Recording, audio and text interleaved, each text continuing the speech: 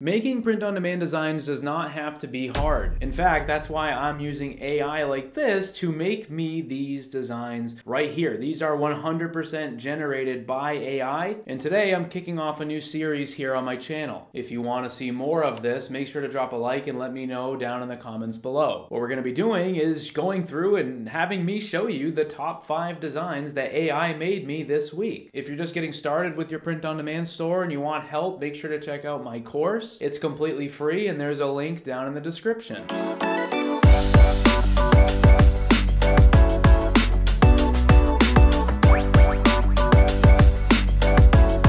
I am using ChatGPT with the new DALL-E 3 add-on. I'm not sure if I'm saying that correctly. And you can see here that I just typed in here that I need a comforter with a design printed on it about loving horses and pillows to match. And you can see that it made me these designs here. We have this one, this one, this one, and this one. And honestly, the goal here is not to take the design directly from the AI and use it as our print file with our print-on-demand supplier, but instead the goal is to use AI to generate us the idea. And then if you're a graphic designer, you could remake it yourself and really just put the best finishing touches on it. Obviously, something like this here at the bottom has some issues with text, and sometimes like this one here, you will see a horse that actually does not have a fourth leg. You can see that its back leg is in fact cut off. What I'm doing is using AI to generate ideas for me inside of niches that I want to sell in. That way, when I work with my graphic designer, I can send them exactly what it is I'm trying to do, and we can make it awesome together. Here's design number 2. You can see that I just said, make me a cutting board with a design etched into it with high detail, and the overall theme should be about being a farmer. And this is what the AI came up with. We have 4 designs for the farming niche. 3 of them I think are great, and